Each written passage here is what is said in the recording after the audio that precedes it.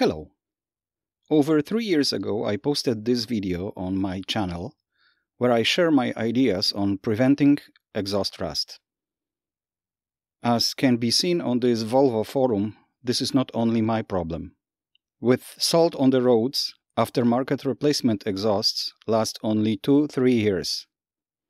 The rust attacks muffler hangers and from there spreads to the muffler. Then all joints and seams are affected. My first replacement exhaust lasted little over 3 years. So when I changed it, I sprayed the pipes and mufflers with high temperature paint. Here you have it after 3.5 years. Orange and yellow, since this color was on sale. Painting the system helped to extend its life. But we can see that the hangers are about to go south, and some rust jumped to the mufflers close to the hangers. This exhaust is still on the car after 3 more years and needs to be changed soon. On the other hand, we cannot compare it with other results since the car was mostly parked due to well-known historical event reason. At the same time I was filming my yellow-orange exhaust, I changed yet another one in one of my cars. This time not only high-temperature paint was sprayed on the system, but also fiberglass bandages were placed between hangers and mufflers.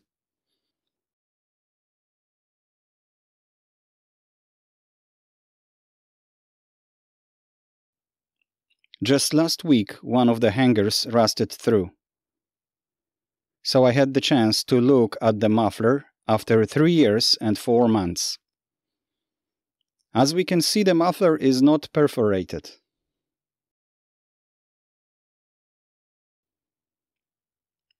This is just discoloration from fiberglass bandages.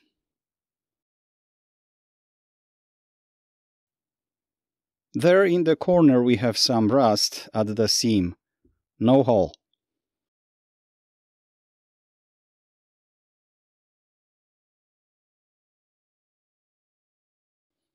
Clamps and pipe joints are rusted, but can be easily fixed.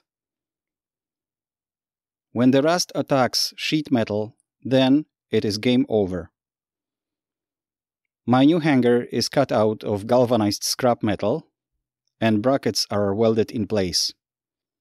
I know about metal fume fever. Welding spots were cleaned to bare metal, and everything resprayed with zinc in the can spray. Obviously, fiberglass cloth will be installed this time as well. As we saw, it worked well, preventing rust transfer from the hanger to the muffler.